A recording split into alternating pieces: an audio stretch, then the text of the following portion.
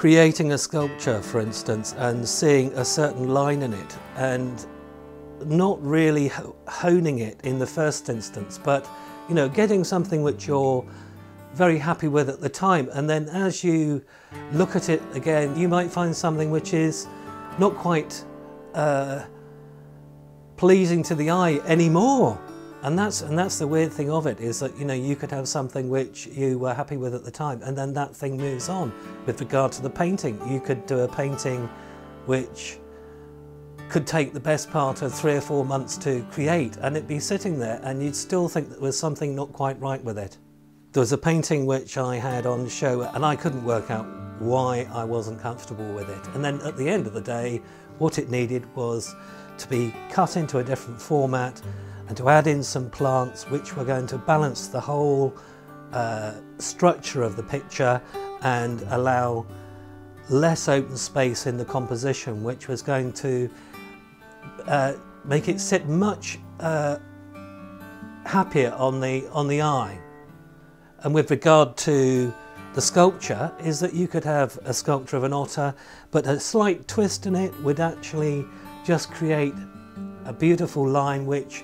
it didn't have before, and it could just be a couple of millimeters that you need to move it, so that the subtlety is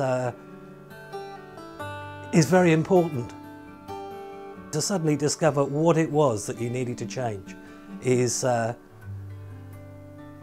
really good thing. Yeah. The part which I enjoy out of making something is the physicality, and of course I like the preparation that goes into getting it right, having done my homework with sketchbooks and all the preparation with the taxidermy and understanding the anatomy, and then to bring that on into a finished piece. I think that is an incredibly personal thing to the artist, to be able to get that right, and that can't be passed on